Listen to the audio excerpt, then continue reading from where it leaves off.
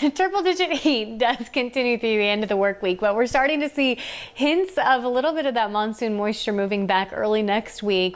Want to just say it flat out at this point, no substantial storm chances in the 7-day forecast, but nice to see that pattern finally starting to come back to life. Right now we're at 106 in Las Vegas, Henderson, Boulder City, 101 for Indian Springs, with a bit of a breeze still across the region. No real surprise here. Each afternoon we do expect a little bit of a light wind to pick up, although the gusts should stay below those critical thresholds when it comes to fire danger. Satellite and radar clear and quiet, not just for southern Nevada, but really the entire region. We do expect calm conditions as we head through your Wednesday night. Temperatures will hold in the triple digits until after sunset, dropping back into the upper 90s by 9 or 10 with that breezy wind weakening. Overnight, lows are going to drop to the low 80s with clear skies and quiet conditions. I know a lot of people wanting to check out the comet earlier this week. The best time was right before sunrise.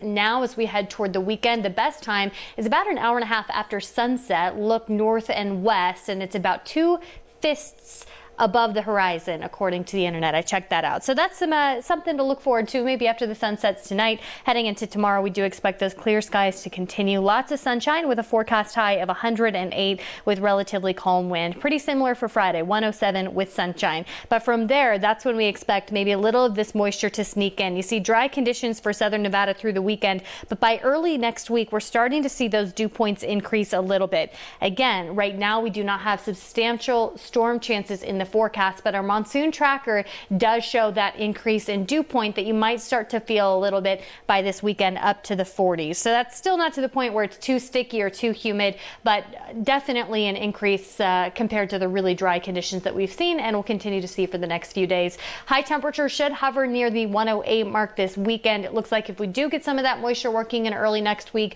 we'll see a few more clouds mixing in, and temperatures will also start to back off. It looks like near the seasonal average by the middle of next week. Ross?